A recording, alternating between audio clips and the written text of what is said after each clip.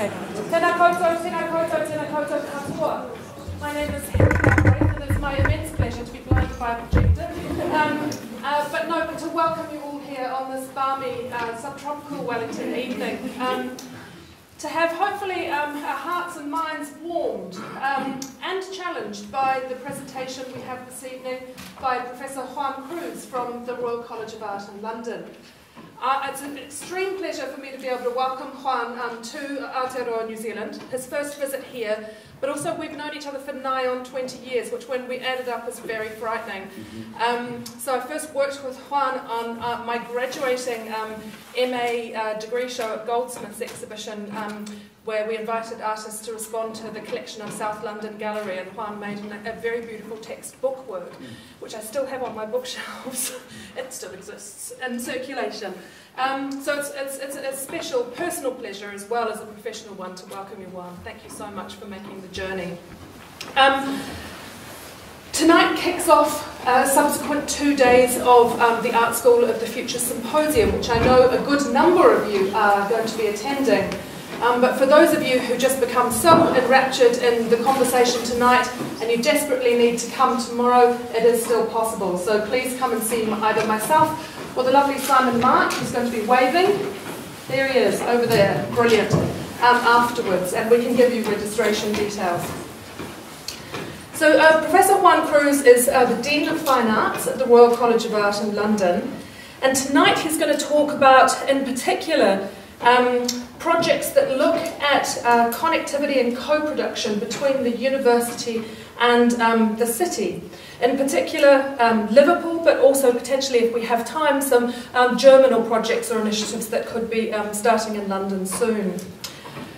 So he was the director of the Liverpool School of Art and Design at Liverpool John Moores University, and he introduced there a really amazing suite of innovative models of research and knowledge transfer with leading arts organisations, including Take Liverpool, Liverpool Biennial, and FACT, the Foundation for Art and Creative Technology? Yeah. Or critical, I always get creative, excellent. So please join me, I'm not going to go into massive biographical details because it's most important that we hear from Juan, so please join me in welcoming Juan to the podium.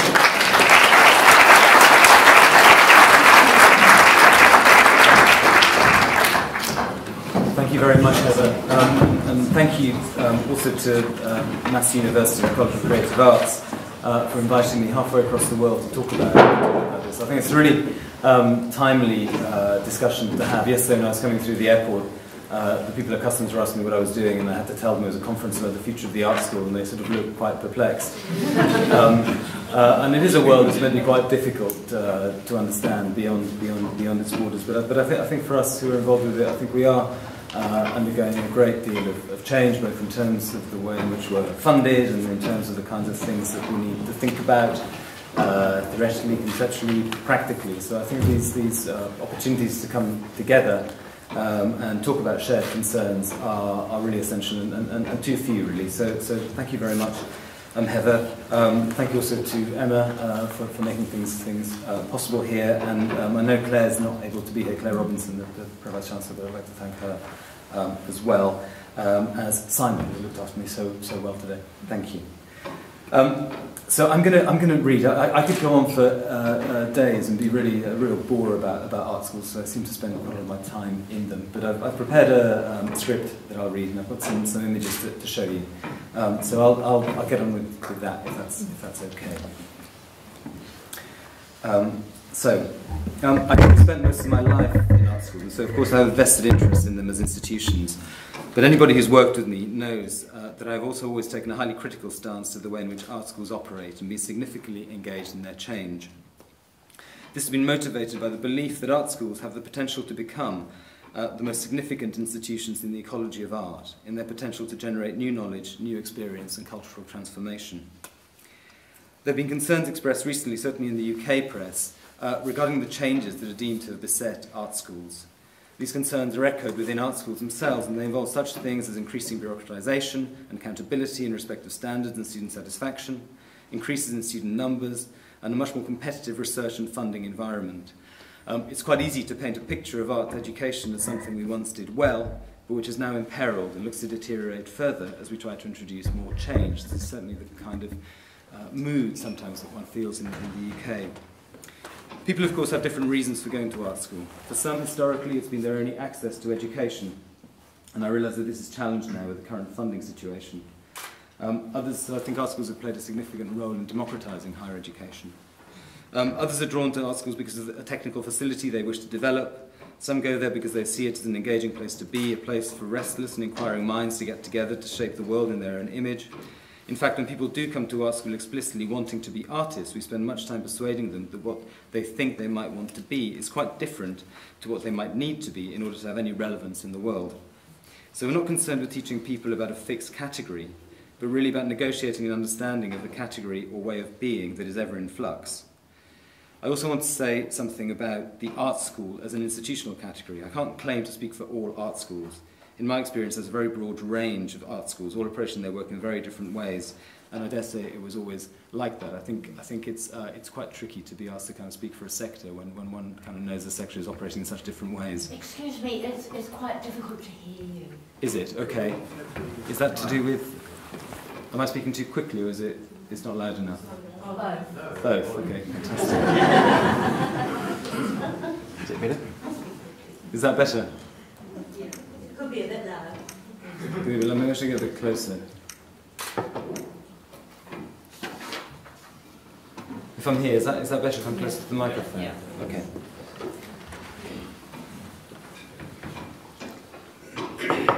So, the concerns expressed recently in the press have largely been about whether art schools today are still able to do the great things that they are perceived to have done in the past. And it may be true that there have been golden eras for art schools, but there may also be a great deal of myth-building in that.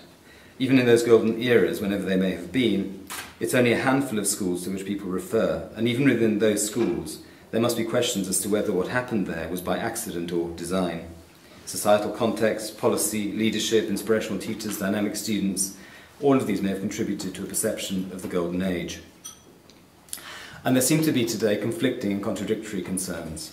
Some are worried about craft and technique not being taught in a disciplined enough way, some about the curriculum becoming too bureaucratic and restrictive, and therefore mitigating against a radical, free and permissive philosophy that once informed art school culture. There are also concerns that are really broader worries about contemporary life, culture and education.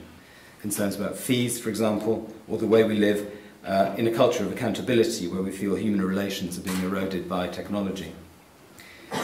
But we can't pretend to live in other times, even if we might want to. Significant art practice today might be termed as post-conceptual.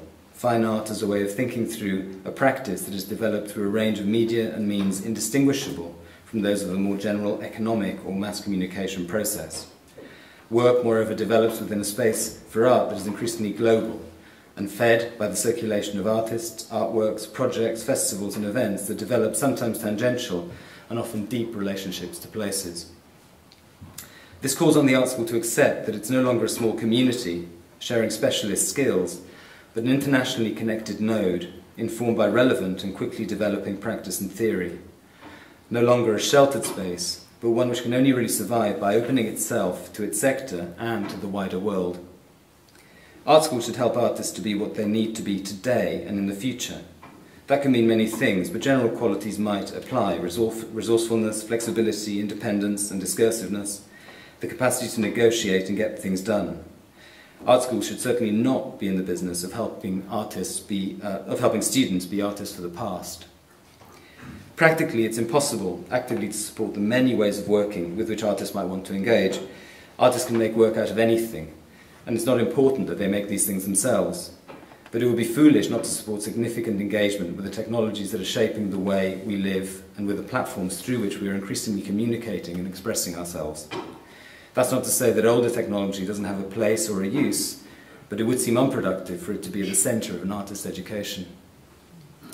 My own view is that it might not be so much about what we teach, or indeed how we teach, but about what kind of environment we can establish for students, and indeed artists and teachers, to find their own way through a complicated world that neither we nor they fully understand.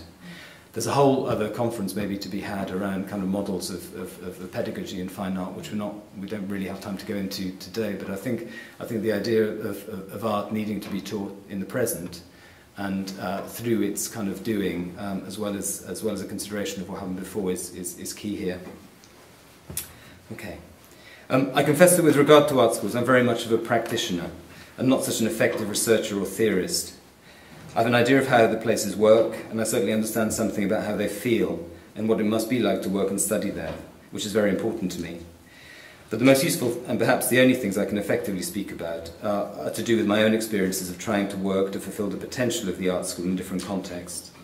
So I'd like first to speak about the example of Liverpool and the way in which we managed to forge models there of civic collaboration, employment and co-production through a range of projects and longer-term sustained initiatives. And if there's time, as Heather said, I'll say a little bit about what I've been at the Royal College of Art now for a year, and some of the things that we're starting to try to do there. I'll start with Liverpool. So I arrived in Liverpool in 2008, attracted to a job at the School of Art and Design in Liverpool John Moores University that offered me professional advancement as well as the opportunity to work with developments that had been conspicuously absent at Goldsmiths, where I'd been working before. Goldsmiths, which is a fantastic school of fine art, and certainly the Department of Art, had a strong relationship with the art world in London and beyond, but was largely oblivious to the area in which it was located, other than understanding it as a place where students were able to find cheap rents. Liverpool was different, as an art school that had started working hard to try to understand its context, contributing to civic enhancement and beginning to exploit its potential in the city. Much of this work had commenced in advance of Liverpool's tenure as European Cultural Capital in 2008.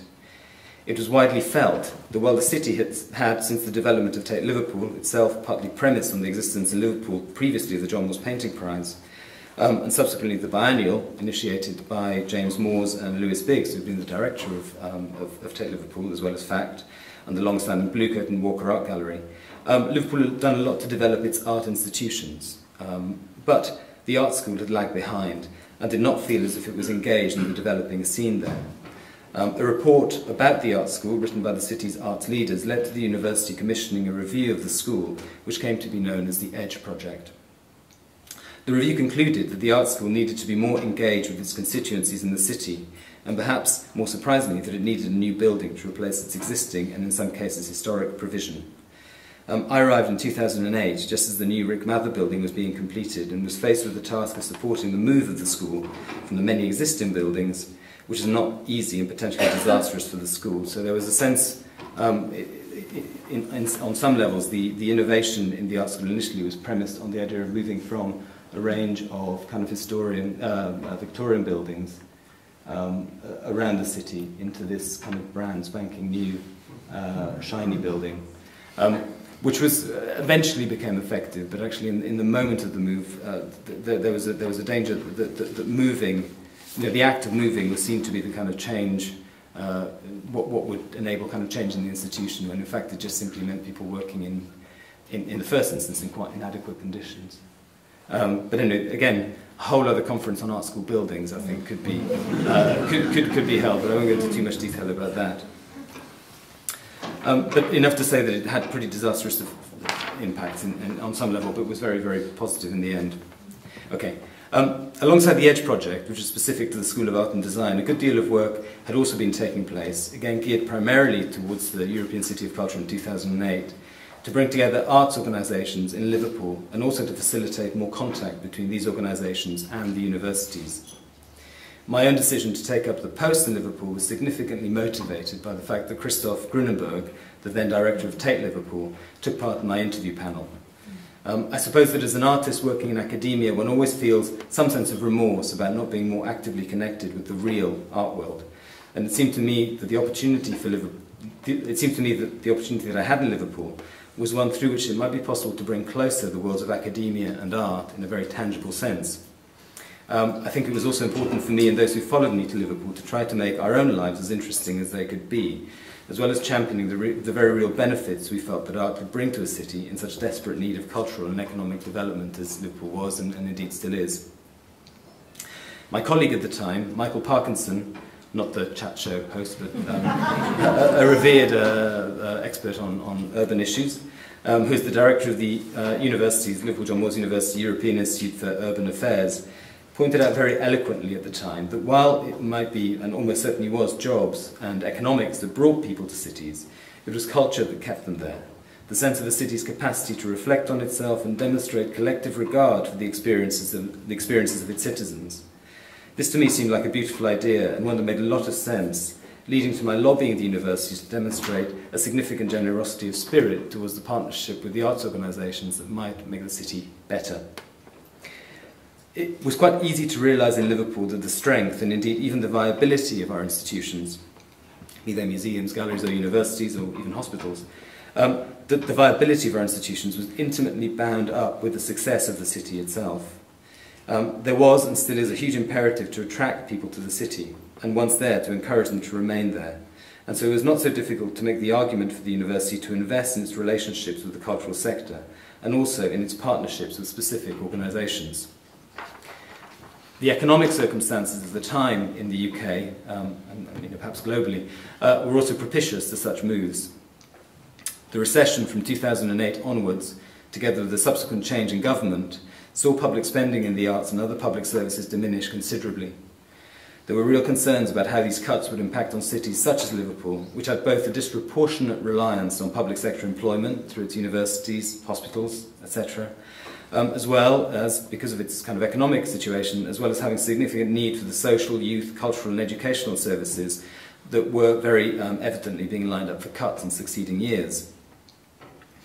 So there was serious concern about what was going to happen to a city that had developed quite significantly towards 2008. Meanwhile, the Brown report into funding for higher education, and incidentally, interestingly, I think Lord Brown, who undertook that report for the Labour government, was also and still remains the chair of the Tate Board of Trustees for the Tate. So the Brown report published proposals that would lead to universities being able to raise their fees to £9,000.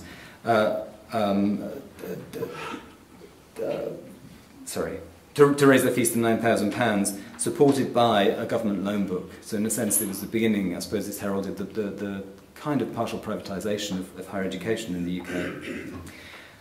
This meant that many universities found themselves significantly better off as long as they recruited the requisite students, but that they were also challenged to deliver much enhanced value for money by students who were now paying directly for their education.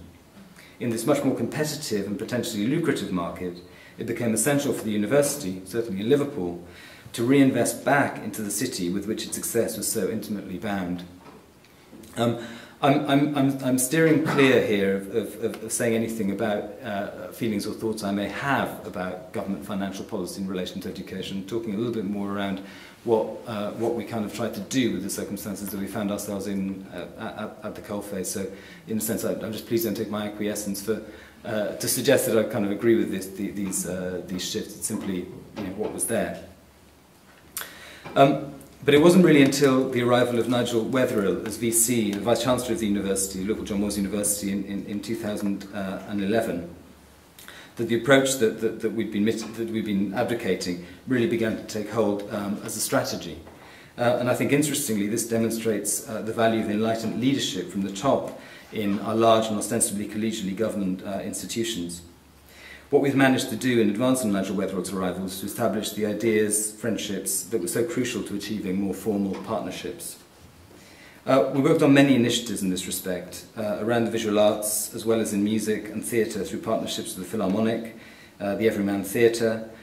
We also worked significantly with the John Moores Painting Prize. We established a partnership with Tate through PhD students, etc. So we had a number of partnerships with a number of organisations in the city that were, I'll talk a little bit about how they were formalised. At the base of all these initiatives was a financial contribution from the university to the organisation. But in most instances, the university received far more back in terms of research funding, recruitment and reputation. From the perspective of the art school, we raised our game considerably and gained contact with international players in our field. Interestingly though, the Vice-Chancellor's ambition was to use the arts also to instill confidence in each and every one of his students. He realised that they may not leave the university knowing much about, say, Stockhausen or Mondrian, but he did want every student confidently to be able to walk into a concert hall or museum anywhere in the world.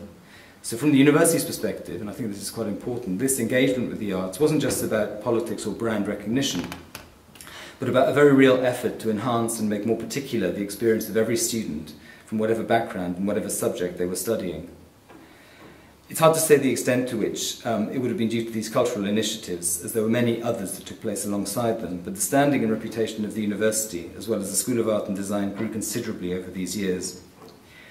When I arrived at the university, it was stumbling really along the bottom of the UK university league tables, whereas the latest Guardian table shows it steadily above mid-table at 58. Interestingly now, one place above the University of Liverpool, which is its great kind of city rival, and is now in fact the best university in Merseyside, which is not so significant, but also fourth university in the northwest. In the latest REF, the Research Excellence Framework, which is the system that we use in the UK to measure the quality and value of institutional research, the university now receives 5.3 million annual quality research funding from the Higher Education Funding Council for England, which is a huge 54% increase from its previous 2008 settlement, and one that certainly hasn't been mirrored across the sector. The university has also significantly stabilised its national student survey results, with many programmes in the School of Art and Design now steadily achieving 80 to 90% plus scores. I think it's uncontestable that these enhancements, as well as being facilitated by better management and data handling, as these things often are, have also been due significantly to the university finding ways of attracting world-leading academic talent to Liverpool by generating productive collaboration with institutions in the city and beyond to make these talented individuals believe that this really was a place where they could develop their careers in an engaged and connected context. The sense of passion and drive that this has engendered in the staff and students of the university has also been deeply significant in enhancing its overall performance. And I'd also say that such things as home and international recruitment have also been significantly improved by the university's work around the arts, but also around other areas of engaging with other civic institutions. One of the key ideas to which the Vice-Chancellor agreed enthusiastically was the funding of permanent posts to work between the art school and partner institutions. In the first instance, we had 3 posts funded on a recurrent basis, centrally by the university, with Take Liverpool, Liverpool Biennial and FACT. The idea was that the post holders would work across institutions, spending half their time undertaking teaching and research at the university, and the other half engaged in relevant activities at partner arts organisations. We were keen to go beyond what can often feel like a tokenistic collaboration between sectors and achieve meaningful, embedded and productive exchange. We wanted to make sure that these exchanges and collaboration would be institutionally embedded and not only personally driven. We had a hunch also that by enabling work across the curatorial and the academic, we would attract more remarkable people to work in the city, which we certainly did. I think at the heart of this was an idea that we kept on coming across people who didn't quite want to spend all their time in the museum, didn't quite want to spend all their time in the art school, and it seemed that trying to provide a bit of both in the job seemed ideal. It seemed a kind of great form of employment, not without kind of issues, but important. We had previously in the university funded collaborative PhDs in a similar vein, which had also been productive. One of these students' theses, for example, became a headline-paying show at Tate Liverpool called Art Turning Left. So the PhD thesis was effectively a public exhibition at a pretty prestigious place. But PhDs, of course, are time-limited and project-based and did not facilitate the kind of long-term exchange and engagement that we wanted to facilitate. The posts were not uncomplicated to devise or implement, as many issues surfaced around the difficulties of people working across more than one institution, but we did get them through and contracted some extraordinary people who would probably never have come to the city without such an opportunity. It's also important to say that these posts were graded at lecturer level to make it absolutely clear that this was not an exclusively research-focused kind of professorial sinecure appointment. It was really about people coming to do real work curatorially and academically in the city. We were very clear at the recruitment interviews that we wanted the post holders somehow to embody the collaborative model that we'd established and to exploit the opportunities that we'd established through our joint work across the city. The arts organisations with whom we were working were of course delighted, as it gave them just the research capacity that they had either never had or would have been forced to diminish given the stringent funding cuts that were and had been taking place. Also, what it provided the arts organisations was access to the university's broader research and technical capacity. So it was a very significant and real form of what we kind of call knowledge exchange, I suppose. The Arts Council noticed what we were doing. The Arts Council is the major funder of some of these organisations with whom we were working, noticed our work, feeling, I think, that it may have, through this model, be able to identify a new way of supporting funding for museums and galleries more broadly. And we established a group with the Arts Council, loosely led by us and a couple of other like-minded institutions. Northumberland was significant, as was Northumberland in their relationship with the Baltic, to discuss models of engagement between higher education institutions and the cultural sector, and indeed to help the cultural sector understand how to work with universities. We found that one of the significant barriers to galleries, museums, etc., working with universities is that it's quite hard to find the front door to a university. You know, who do you talk to? There's so many different people, so many different... So partly we're dealing with those kind of issues as well. In order perhaps to reward the specific activity that we'd undertaken, and perhaps also to encourage others, the Arts Council supported a funding bid we made called Artist City, which is designed to support 5 initiatives in relation to this work. Significantly, the Arts Council accepted our investment, the investment that we made in the cross-institutional posts, as match funding towards their own investment in these projects, with the joint post becoming one of the 5 strands of the project. This was very important for us in the School of Art and Design in relation also to the university, because it meant that we were able to demonstrate that these schemes, in which the university had very generously and significantly invested to start with, were then drawing additional funding, and actually we're helping the university to generate a kind of cost-positive model around these projects. So it was a very, very helpful and important negotiation with the Arts Council to make this happen. I'll go through the project Artist City. So we describe the project as follows. Artist City, a collaboration between Liverpool Art and Design, arts organisations and studio groups across Liverpool, will facilitate critical engagement and talent development through 5 strands designed to develop art teachers, critical writers, emerging artists through showcasing the artistic excellence of the region. Liverpool School of Art and Design is increasingly recognised for its innovation in driving up the standards of training for artists and designers. It is now looking at how to simultaneously focus its energies and resources to support emerging and mid-career artists in the city, strengthening its cultural partnerships to work together to address acknowledged gaps in provision. Interestingly, the Arts Council can't fund universities, it can't fund teaching and learning, it can fund... So part of what we had to do in order to achieve this funding was demonstrate that as a university, of course we were teaching students, but we were also going beyond that remit to support artists in the city. Artist City looks to address Arts Council Goal 1, talent and artistic excellence are thriving and celebrated, strengthening Liverpool's offer as a centre for excellence in exhibition by focusing on an underdeveloped part of the ecology, growing and supporting talent. Broadly, Artist City aims to provide quality support for artists to develop their practice. In doing so, the programme is all about developing artists' expertise to ensure that their practice can engage with people in the city and beyond. So the proposal. Artist City is about ensuring that emerging artists outside statutory education develop their understanding and skills to engage meaningfully with the public. It's about talent development and bringing internationally significant artists to live and work in Liverpool. It looks to a longer-term legacy which will reverse the talent drain to London. That was an important kind of aspect of the work we were trying to do.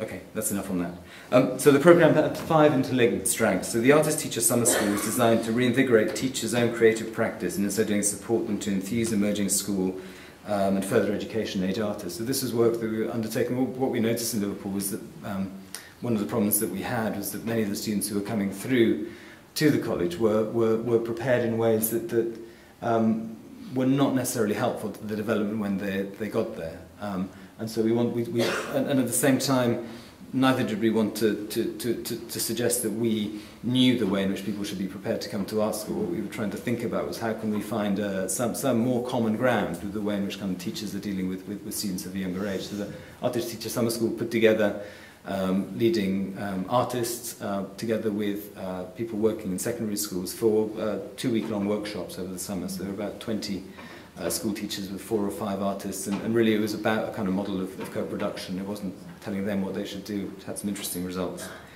Hunting in Packs was a programme of support for artists in the first stage of developing their careers, including studio mentoring and real-world contextual support via symposia, etc. So we worked with Urban Splash, a large development company, who let us have space in the city where we set up studios for 20 graduating artists every year, together with mentoring and symposia around professional development that brought people from around the world to talk to them. The Exhibition Research Centre, I'll talk about later, is a transdisciplinary research and learning centre that will organise and host events, exhibitions and publications in support of the development of public exhibition culture in Liverpool. And I'll talk in more length about that a bit later.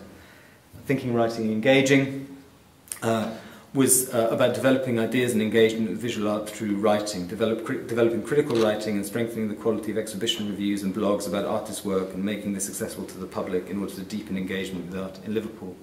And we worked with a local website called Art in Liverpool, what was it called? I can't remember what it was called, I think.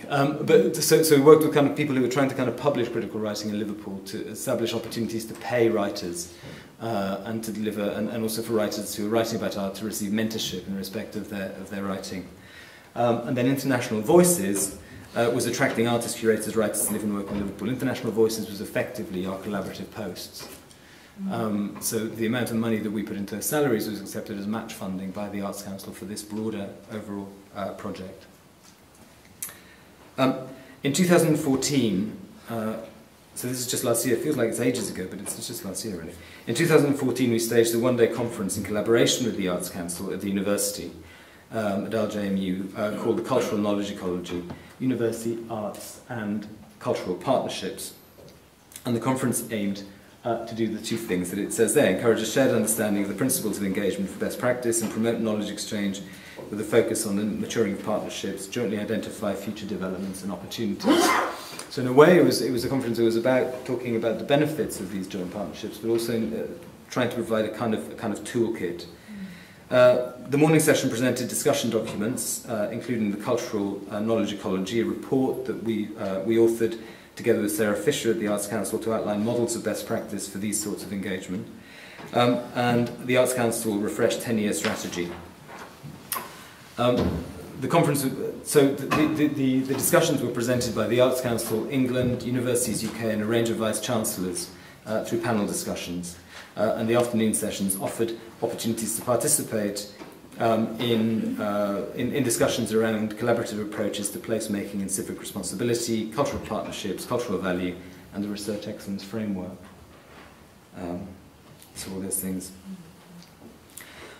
So really, within not very many years, we came to be regarded by the Arts Council, Universities UK, as quite a significant driver of approaches towards developing partnership within universities. So from a university perspective, this became quite significant in the sense that we were able to place our Vice-Chancellor on panels and at the head of debates around this developing area of activity. More locally, this collaborative activity led to the school being taken much more seriously on an international stage, which paving the way for our inclusion in 2013 in the Uses of Art, a project undertaken in partnership with l'Internationale, which was the European Museum Confederation of the highest order. So the contacts with some of the leading people engaged in this project predated my arrival, but the establishment of more formal links and our inclusion in this project, a 2.5 million euro 5-year European project, would not even have been considered possible without our capacity to have demonstrated our engagement in broader kind of a broader cultural agenda.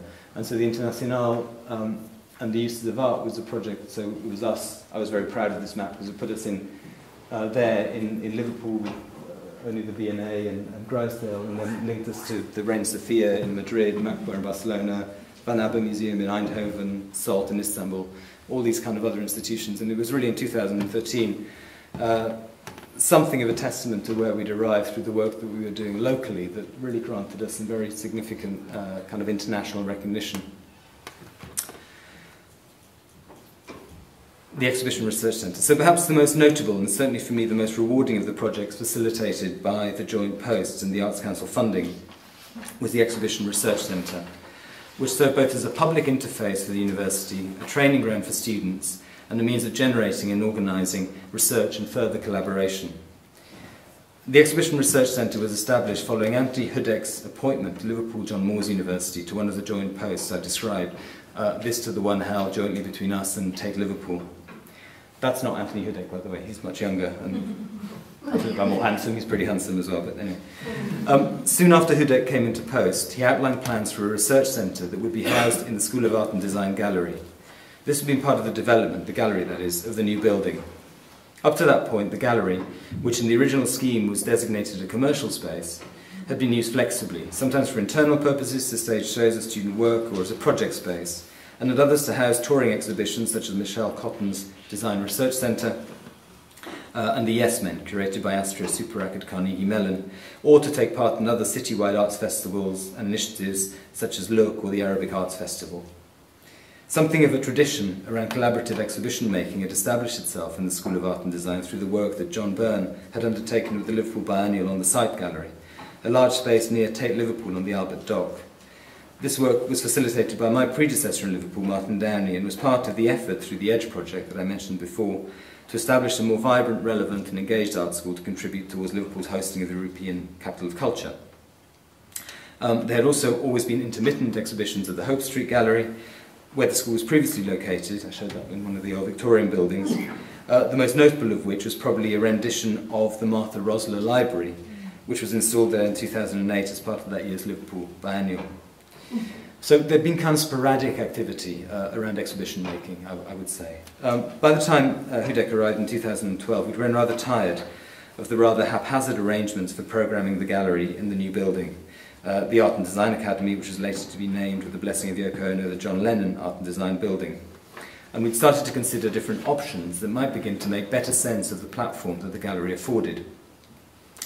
One of these ideas was to house a research centre in the gallery with the purpose of making visible the research that took place in the school. The idea was somehow to display the discussion, study, interaction and artefacts associated with the development of research in art and design, and perhaps also other areas of the university. I spoke, for example, to the Department of Engineering about showing the high-powered imaging machines for which they were earning such high plaudits, the Astrophysics Research Centre about their world-leading telescope engineering lab, and Sports Science about getting footballers to run on a treadmill, as many footballers habitually did, to have their fitness levels monitored. But there was very little response to my solicitations across the university, and I should say also a reluctance, even within the school, to engage with the visualisation of research I was outlining. And I think hardly surprising, perhaps, given the fact that the kind of exhibition work in universities is rarely funded, so it needs people who have a passion for it, really, for it to take place. When Hudek was appointed, I had a sense and a hope that he might engage with the programming of the gallery, and to this end, and because of his stated wish to bring together the practical, administrative and curatorial aspects of exhibition making, I designated his office as a kind of large workshop storeroom that had developed beside the gallery, which was a great space that seemed to embody many of Anthony Hudek's concerns around thinking the exhibition as an involved and engaged process in the round.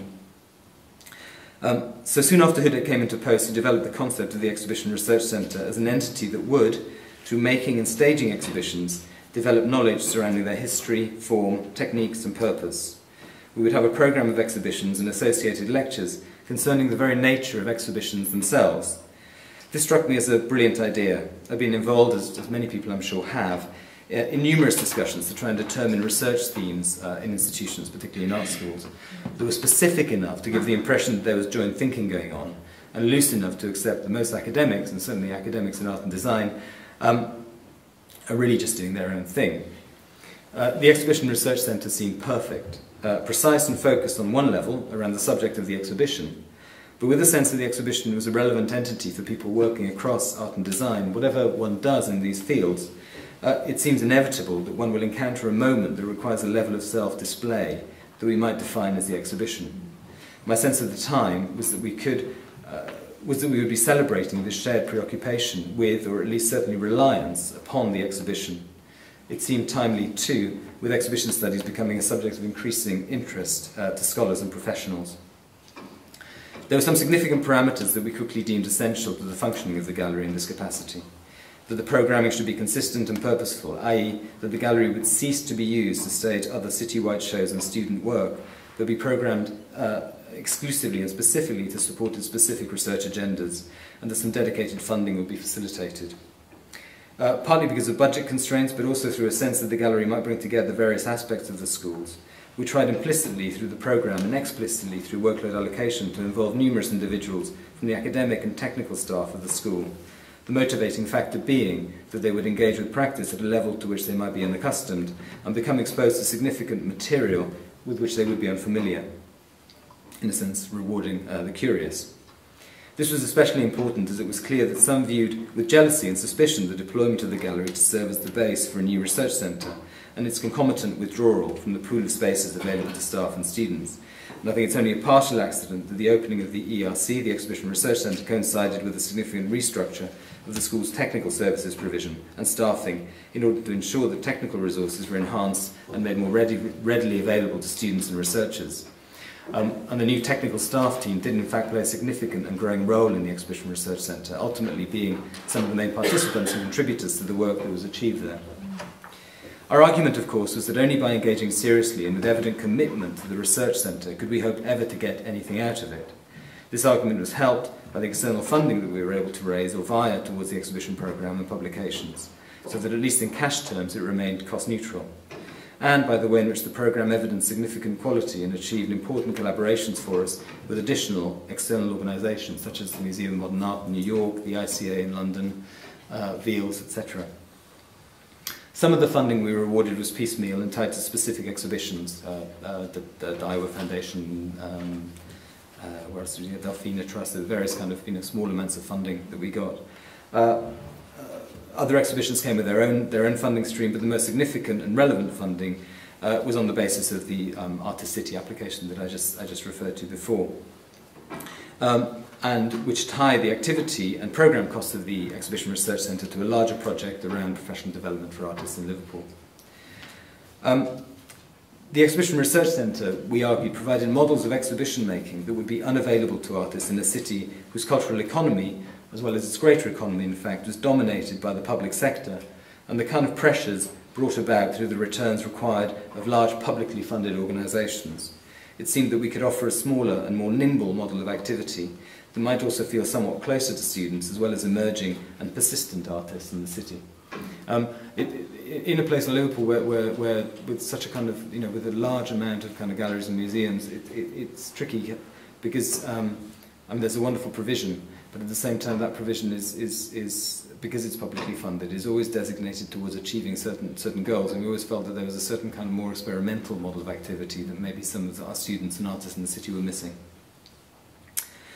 What always seemed tricky in Liverpool was to understand how it was that the city might develop and fulfil the artistic and cultural promise that it was generally understood to have. There was often a tussle between what felt imported into the situation and the clamours of the local and authentic character of the city that it seemed impossible to reconcile. People coming into the city lamented that what people often call the Glasgow thing, referring to Glasgow's kind of artistic renaissance some 10 years previously, lamented that the Glasgow thing wasn't happening. And while this would clearly not have been the model to pursue, it seemed obvious that a few small schemes might help to get some discussion going. Alongside funding for the ERC programme, as I mentioned, the Arts Council grant enabled us also to operate a graduate studio scheme, mentoring for graduate students, critical writing workshops, etc. So the first exhibition we staged under the auspices of the Exhibition Research Centre was Jacques Charlier's Photographs of Openings, which introduced historical, archival and theoretical concerns around the exhibition and its familiar trapping of the opening. I'll come back to this, but I think it relevant to mention that Charlier's series of photographs, as well as serving as a significant document of the period, are an artwork in themselves. At the Exhibition Research Centre, we showed all the work sequentially, so that the last images are of an exhibition opening where Jacques Charlier showed the photographs of openings that he'd taken throughout the 2 years where he was making them, alongside the work of Onkuwara, and then of course photographed that opening. Hudek's observation was that at that point Charlier was faced with a decision about what to do with his work, to carry on with it and adopt a kind of perpetual temporality of someone like Onkuwara, consistently repeating the same gesture, or to stop and move on. In a video shot by our digital imaging technician at the School of Art and Design, Andy Freeney, Charlier is depicted prancing around impishly at the opening and engaging in conversation with a varied audience at the opening. Of course, the video feels like an extension of the work itself, a video of an opening of an exhibition of photographs of an opening. And the conceit is not lost on Charlier, who, in a voiceover, reflects on the 40-year gap between the making of the work and the current exhibition. And I'll just play some of that video now.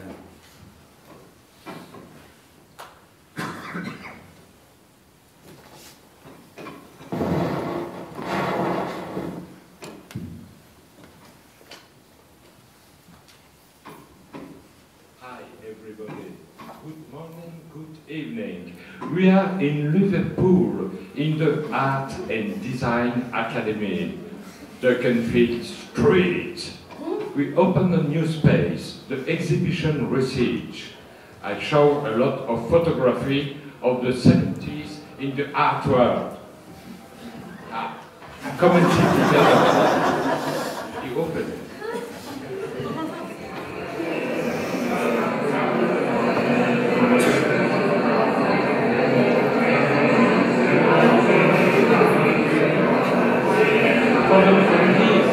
Of this room is the introduction of the exhibition. It was in that time, in 75, an exhibition, and you can see on the wall here all the photography during 1 year of the art world. And today, 35 years after, we do the same thing.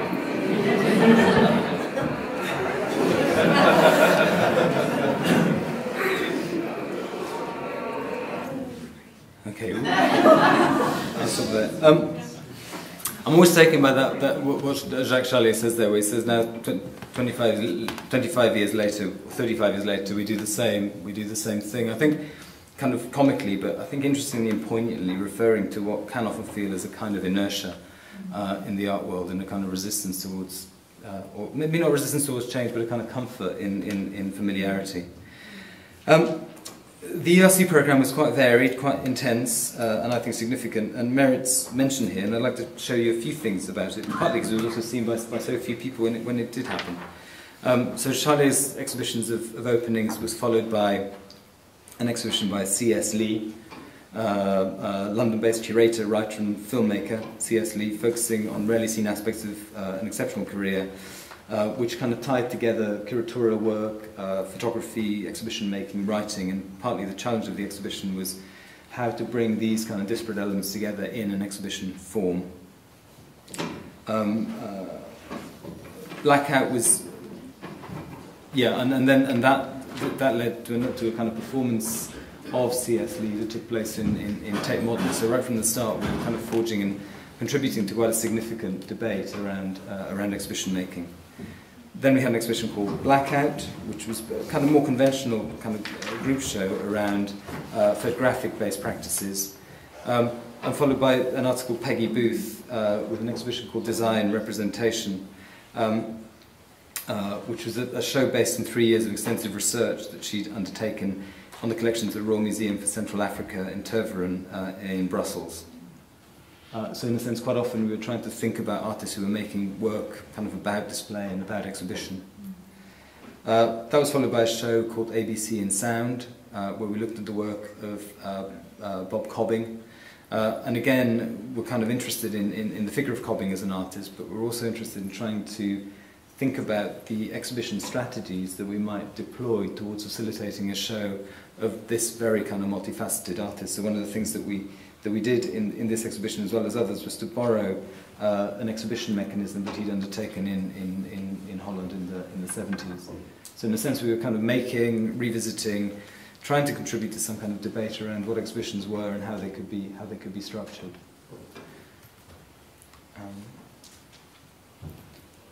With Hisashika Takahashi, this was an exhibition that was a kind of reconstruction of an exhibition that had taken place in the Wide Space in 1967. Takahashi had been Yves Klein and then Rauschenberg's assistant, and described himself as a kind of lazy artist. But one of the things he did was to make these kind of paintings that shone in kind of blue light.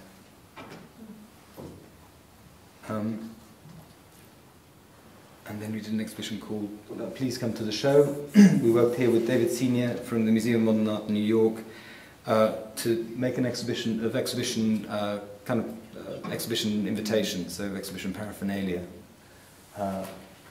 really to talk about exhibition culture over the last 40 years.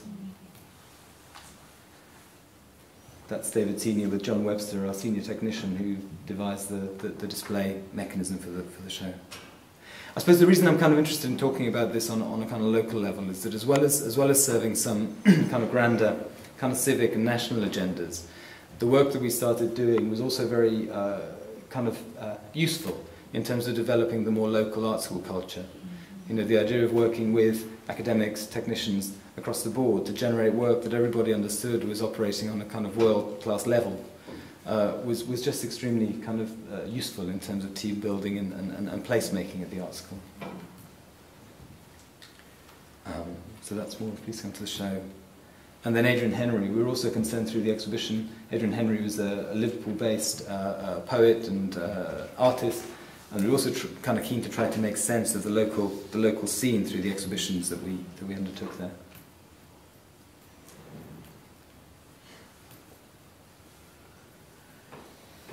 As well as the exhibition program, we also had some quite significant keynote lectures. We had a series of lectures around the concept of, which is called the,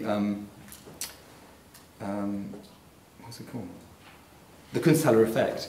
So in a sense, we were trying to look at the Kunsthalle as a non-collecting art institution that developed in Europe through the 60s, and invited Maria Lind to talk about experiences at the Tenster Kunsthalle, Alana Heiss speaking about establishing PS1 in New York and then the merger with the Museum of Modern Art, Mishka Mirkan talking about a really interesting exhibition that he'd done about different forms of kind of heritage, Adeline von Fürstenberg talking about kind of significant international initiatives, and Jürgen Harten, director of Kunsthalle Düsseldorf in the 70s, talking about the kind of politics of developing a certain kind of form of art and exhibition making at a key moment in history. I think it's only really in retrospect that I come to understand something more significant about the Exhibition Research Centre, and that is that far from being a space to celebrate and propagate new models of the exhibition form, it was, I would propose, a space determined to contribute to challenging of the exhibition as a ubiquitous model for the repeated display and revelation of art. The real and symbolic gesture of withdrawing the exhibition space from the regular economy of spaces used by researchers and students, and the collaborative work that the programme engendered between academics, technicians, students, library and reception workers towards displaying not their own work, but an alternative proposition, was most effective in generating community and small-scale significant engagements. This was the real impact of the centre, that it changed the way in which we worked and related to each other across our roles in the institution. The last exhibition that was programmed by Hudek for the Exhibition Research Centre during my time in Liverpool was a survey of works by Adrian Henry. The exhibition was titled Total Art, after the name of the landmark Thames and Hudson book Henry published in 1974, Total Art, Environments and Happenings. To some extent, the exhibition was an attempt to recover Henry from his reputation as a rather avuncular, popular painter and poet, and to suggest that the work he was doing was in fact more interesting for its reluctance to settle into a given form. Far from attempting to be an archival survey, and much like the exhibition of Bob Cobbing that I showed earlier, the exhibition sought to demonstrate and show the range of alternative approaches that Henry had entertained and deployed in his practice. It's quite difficult in Liverpool, a city riddled with sentiment regarding the ghosts of its past, to find ways of re-engaging with a vernacular history that doesn't become mired in appearing to be a claim for a kind of sentimental exceptionism. At the same time, without some sense of the particularity of a place, there's a danger that culture tends towards a kind of sanitized feed of ubiquitous global art, mobilizations and gestures. The interesting thing about Henry, as a figure who also is somehow seen to embody, or at least have been hugely prominent during a time when it's perceived that Liverpool was last regarded to be a significant cultural player, is that he somehow eschewed the mechanisms that would have enabled him to become a more significant figure in the art world. His work is poorly known and barely has a market value. The Exhibition Research Centre show is the most significant survey of his work there's been, so no exhibitions in major museums and few works in national collections.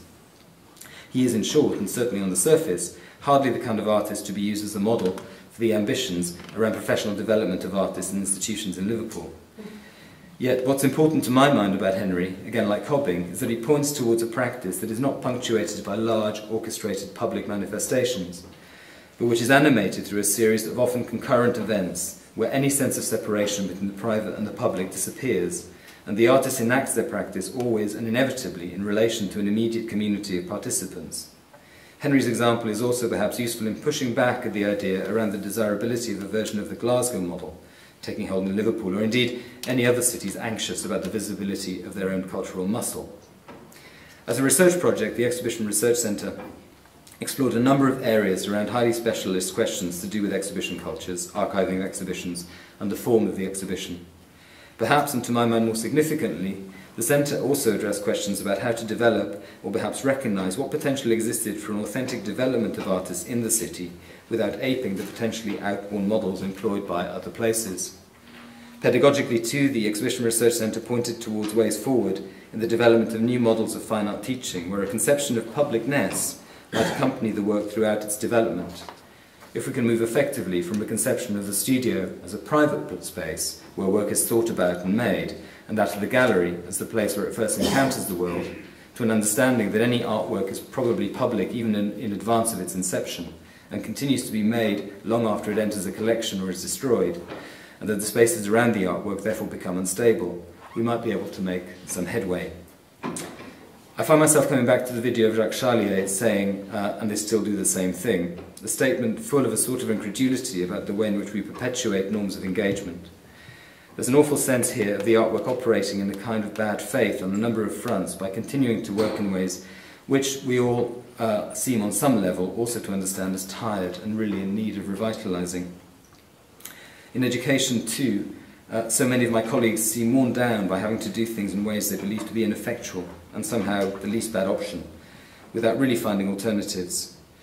Of course, there are political, administrative and institutional concerns always in the way of change. We can't simply stop, redesign and start again. Our institutions are juggernauts that run with their own significant momentum. Their trajectory can't be stopped or altered at speed, but it can significantly be trimmed and readjusted in order to attempt an internal shift of momentum, which I think is very, very important. I'm not going to talk about the Royal College, I think we're running out of time, but I just did want to finish by saying something. What did I finish by saying? Would you go another 10, Juan, if that would help? Well, it's okay. I think if it seems relevant, but I just had a concluding paragraph that maybe I can say in relation to this. I think the important thing for any institution, and I think part of what we're trying to do in the Exhibition Research Centre was that, and it's part of kind of our research responsibility. I think the ambition should be for institutions to be involved as much in creating knowledge as on dwelling on it. What did I say? Sorry, that was first.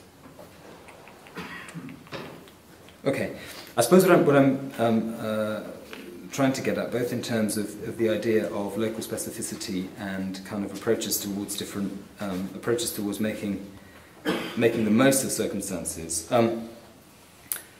is a question about how we can work. A question about how those of us who work and lead art schools, how can we feel that what we do is enriching and not simply a means of achieving something else?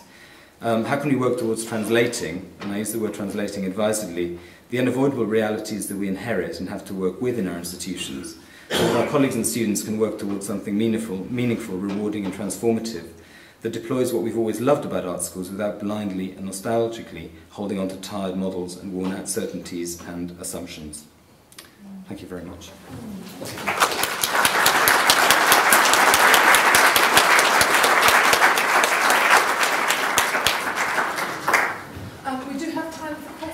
If people would like to make any inquiries or ask Juan to unpack any of the aspects that he's introduced us to this evening. I might put this video on without sound so we can have questions. Okay, it's a great video. So, and just to contextualise, this is a recent graduation project from the RCA. This is someone who just graduated this year, but I just felt that when I saw it, well, I show it on any occasion I can because I think it's great.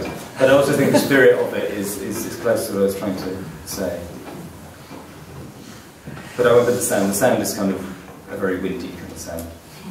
Which I think we understand. Yeah, it's kind of quite specific to the weather here. I've got a starter for 10 question, which you spoke very interestingly about the Exhibition Research Centre and the Anthony Hudick role. How about the roles with FACT and the Liverpool Biennial, those kind of collaborative posts? How did they play out in terms of the work done under the auspices of the university and the work done sort of for the institutions, and where the bleed sat between them? Yeah. Well, they're all quite different. With the FACT role, we hired someone who had been working in Edinburgh, in the university in the informatics department. And one of the things we were trying to help kind of FACT realise was how, FACT had been established as a foundation for art and creative technology at a time when that meant helping artists to put their videos onto DVDs. And had developed and was something else now. But one of the things that we were really keen to do was to support FACT in being able to work in a kind of more realistic way with technology, and also to have a bit more muscle in terms of making research funding bids. And so the person we appointed there was someone who had quite a lot of experience of research funding. And the first thing, within a week of being there, or 2 weeks of being there, we won a bid that was about, it wasn't a huge, it was a kind of £60,000 HRC bid, which was kind of small, but it was about outputting 3D rendered, digital 3D models of shapes that kids were playing with on, not Tetris, but that game that kids play on the iPad where they make cities. Minecraft. There you go. We got funding to devise that process, and also host a number of workshops in the city where children became involved. And it was really about trying to help children to think about digital aided design. And then we built around that. We built a Centre for Digital Embodiment, which was something that we were all concerned to do, which is try and forge a kind of relationship between the digital and the real. With the biennial, we appointed a very eminent guy called Joseph Greener, who was the curator, who came from Domus. He was the editor of Domus, and he was co-curator of the Venice Architecture Biennale with Rem Koolhaas. And his role was that he worked a little bit more on, he brought us kind of an amazing lecture program, particularly around kind of architecture and built environment, and started with the biennial, started sort of curatorial projects with them, which were about thinking how a biennial might exist within some abandoned houses in the city.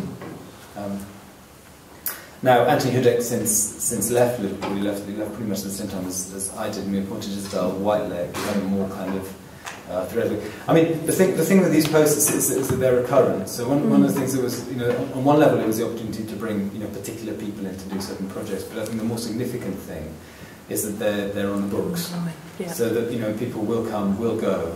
But the possibility of filling that post is always there. Some of my colleagues were very sceptical about the idea that people would come for short periods of time. I completely disagreed. I thought, one of the staff retention is a problem two ways. Sometimes it's hard to keep staff, and sometimes it's a problem to So I thought it was very nicely stated. No, but it's there was a sentiment in Liverpool that if you went there, you should stay, and if you went and left, you were a bit of a flow-in. To me, it seemed essential that we developed a more lively stream of people coming in and out of the institution. And certainly when I left, I felt very sorry to leave last year, but at the same time, I thought it was, also great for Liverpool that I went on to do the job that I went on to do. Because I think that's important for university, where people go on. Questions? Observations? Juan, you talked about, in terms of a model, thinking about Liverpool, how big is that as a city? We come from New Zealand, which is a much smaller entity, so in order to paint a picture about that. But also you talked about trying to push against the Glasgow model, and I just wondered if you could talk about what that Glasgow model is that you were I didn't need to have a go at Glasgow at all, because I love Glasgow, I should say that. But I think there's Glasgow, it's kind of used in the UK as an example of the way in which a city suddenly became a good place for artists to live and work. And I think it was also to do with kind of art school, but in a sense, it was a good and very, very effective model, and it was great. But But in a sense, one of the things about the way in which Glasgow developed its kind of arts infrastructure was, on one level, it was heavily funded by Scotland and the Arts Council in a sense of Scottishness.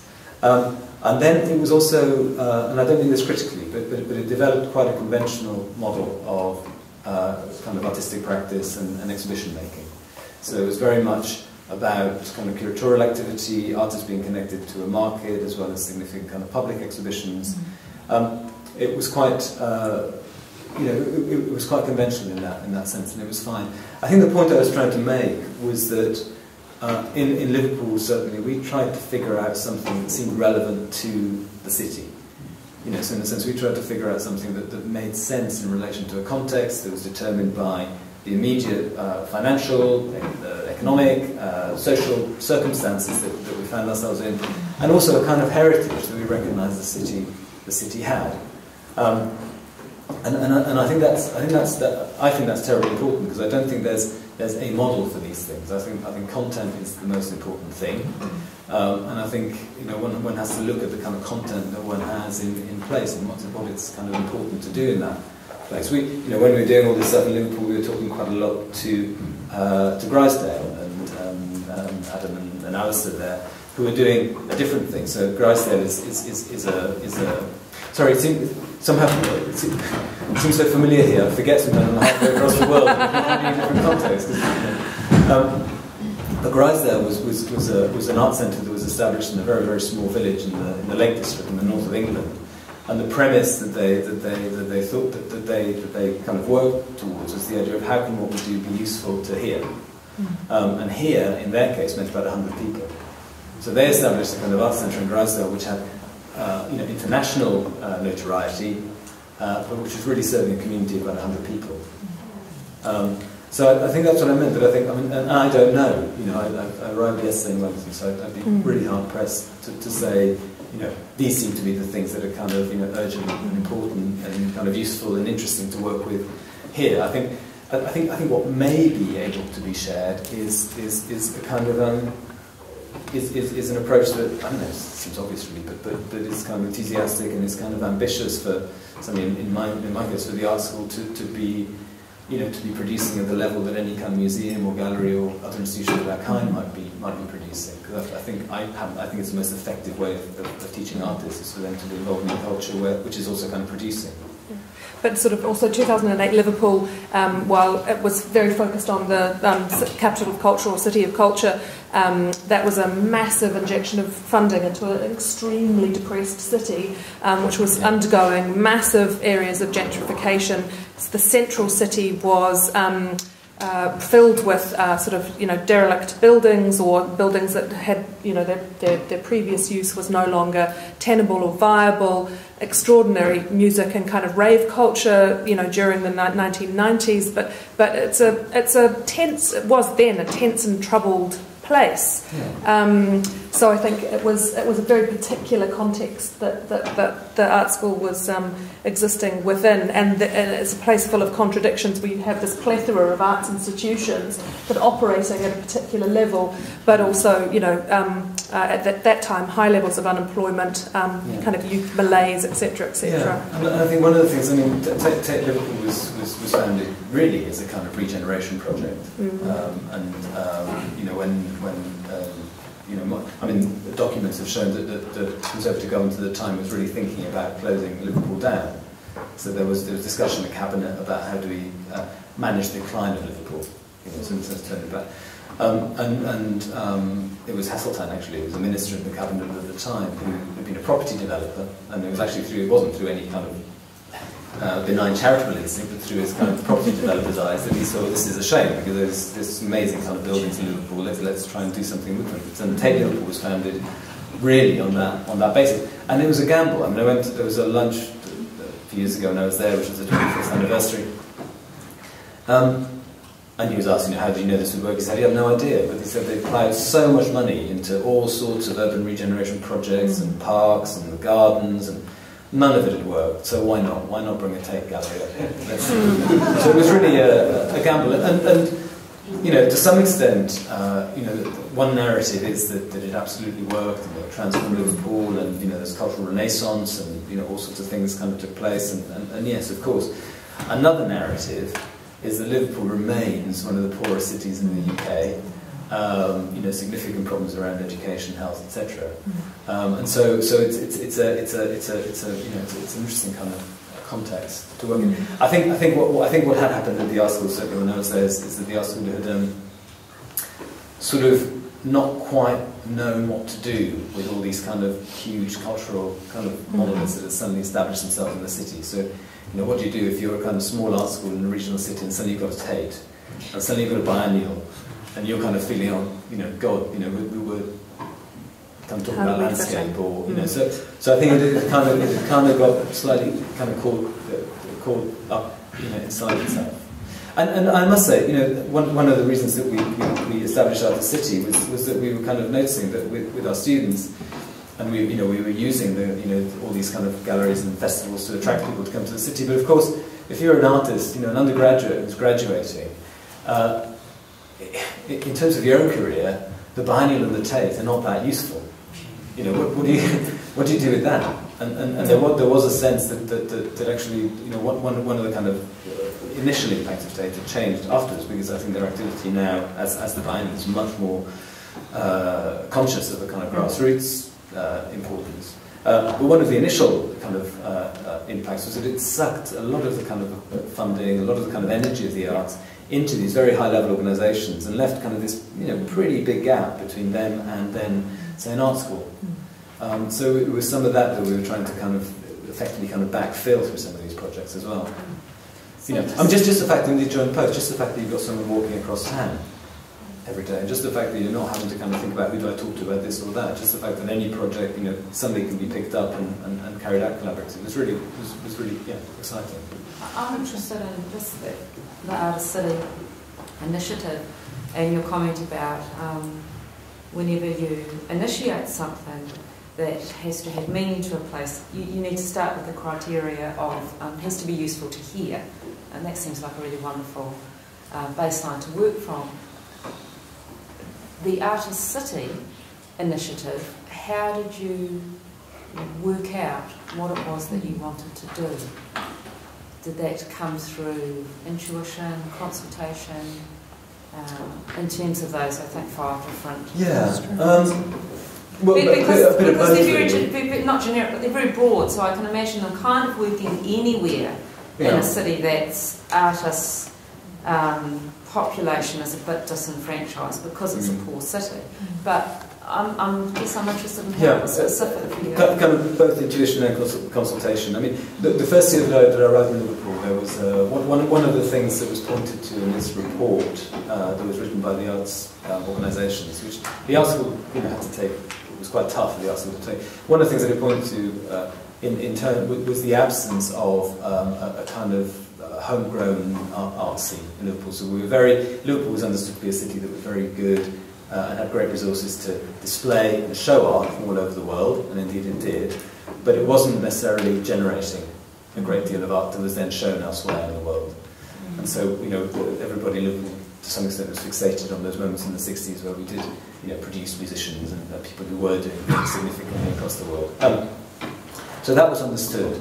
And the first attempt was, one of the first things that people thought we needed to do was to launch an MA. We didn't have an MA in fine arts. So we launched an MA, and the first year it had okay recruitment. We had about 10 people signed up to it. And the next year we almost had none because everybody wanted to do an MA had done it.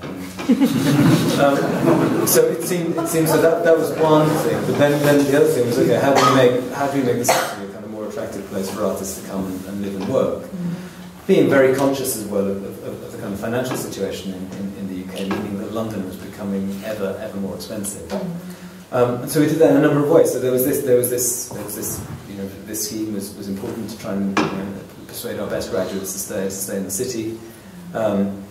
We managed to recruit people to the joint posts who wouldn't have come otherwise. Also, in fact, we managed to work together with some of the organisations to support their recruitment of outstanding people to come and work for them, because we began to make you know, the idea of Liverpool exciting, as well as the institutions that were there. So in a sense, you know, people were very, very attracted by this idea that they might be able to work between kind of academia and the cultural sector. You know, people seem to like this idea. In terms of those schemes, well, I mean, they kind of seemed obvious, really. You know, our students were graduating and they were going out to Liverpool. They felt quite isolated.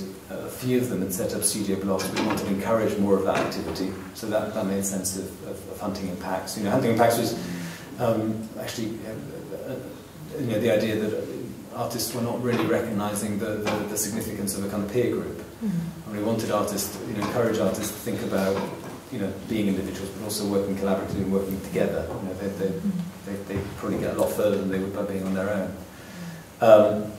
The critical writing was really because, you know, it seemed that there was very little kind of, you know, all the kind of magazines and publications that existed around the arts in Liverpool were really kind of glorified listings pages. And in a kind of small city, it was quite difficult for people to say things to each other. So that seemed an important thing to get going, to have a kind of responsive environment. The artist-teacher thing was it just that was. I suppose I had an idea that, you know, when I went to art school, and the myth was that you went to art school and had to unlearn everything you'd ever learned before. It seemed to me and to a few people in Liverpool that was just not a tenable position any longer. You know, because it was effectively saying, you know, there's this amount of funding going into someone's education, and they're coming here, we're short of funds, and we're saying, you've got to forget everything, we're going to teach you again. We started thinking, well, you know, what if we work with schools and make sure that students, when they're arriving here, you know, have a sense of what we need to do. Surely that would kind of save us some resource. If not, we kind of, you know.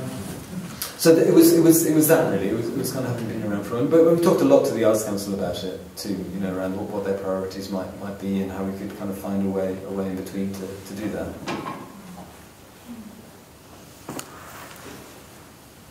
Yes, Tony. Well, I just wonder. I mean, Liverpool we've discussed.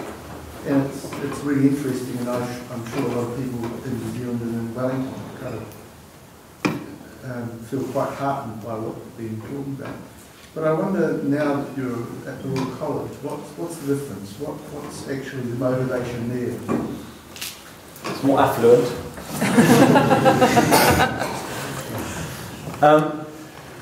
Well, it's I've been there for a year.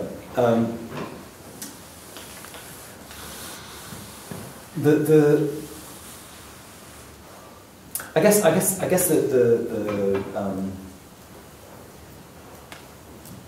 the challenges we have at the Royal College are, well, the challenge I have specifically in fine art that I've been trying to address is how to maintain a kind of certain excellence in what we do in terms of delivery of subject-specific programs in painting, sculpture, printmaking, and photography. How do we carry on doing that, but also address maybe a kind of suspicion that we have that we need to be a bit more up-to-date in our understanding or our conception of fine art practice. So we've been working in the last year on a new program that's validated now, will launch in 2016, called Contemporary Art Practice, that will sit alongside the existing programs. And part of that is about trying to think about new, you know, so in a sense, whether you're studying painting or printmaking or whatever at the Royal College, you can still do video, you can do whatever you want in the programs.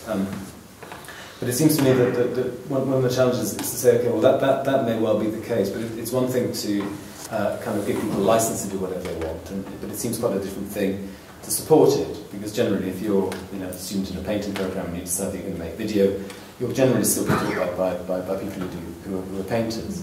So on one level it's around how we support those practices better.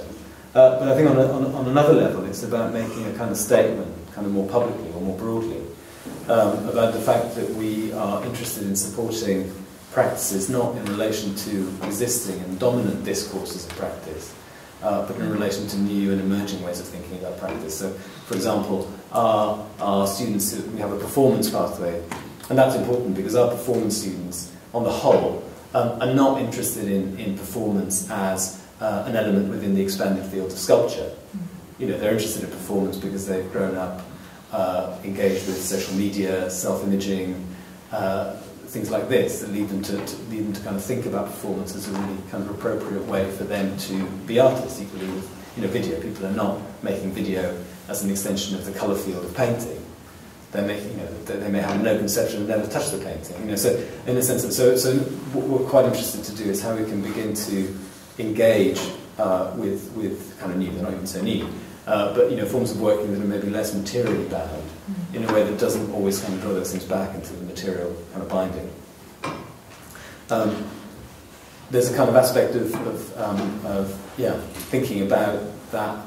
I think it relates to kind of colonial discourses. So how can we, think of, there's a lot of work being done on the decolonisation of museum culture.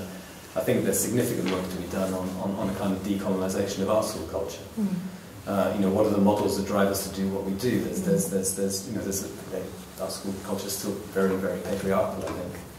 And I think there's quite a lot to do to try and kind of challenge that and fix it. So I think the contemporary art practice program is one way of beginning to think about how we can address that.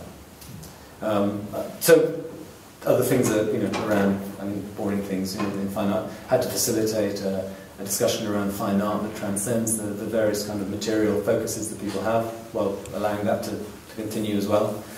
So they're the kind of significant challenges. And another huge challenge as well, of course, at the moment is the financial situation, because government funding is changing quite dramatically. We've got Conservative administration now who will champion kind of more private funding around art schools. Today, the budget happened yesterday, and it's clearly the beginning of more work towards decreasing the reliance on public funding for students. That's going to be very challenging over the next few years. Collaboration is different in London, I'm finding, because there's a different kind of London has a different kind of resilience. So this idea that we need to work together, urgently and kind of radically, it's not quite the same. But I've been starting to work with the London School of Economics, precisely around this idea of London, because we don't talk about London in the way that we used to talk about Liverpool in Liverpool. And I think we probably need to begin to kind of think about that quite significantly more. Is London English, or is it a city of the world? Both. Yeah. And in terms of currently, within the School of Fine Art, the ratio of international students to domestic students, where's that currently sitting? It's low for kind of postgraduate institutions. So we have about 35% kind of overseas non-EU students, which is a limit that's set by the Royal College Council. And most the average in the UK for postgraduate tour provision is about 60% kind of non-EU. And you were saying that the ratio of masters to doctoral study is about 15%. Yes, so the School of Fine Arts is about 300 students, and it's about 270 doing MAs, and about 30 PhD students. Just Great. Okay, I think we're going to draw it to a close there, folks, as I'm sure everyone's bellies are starting to grumble. But I'd love for you to join with me in thanking Juan for his really rich presentation.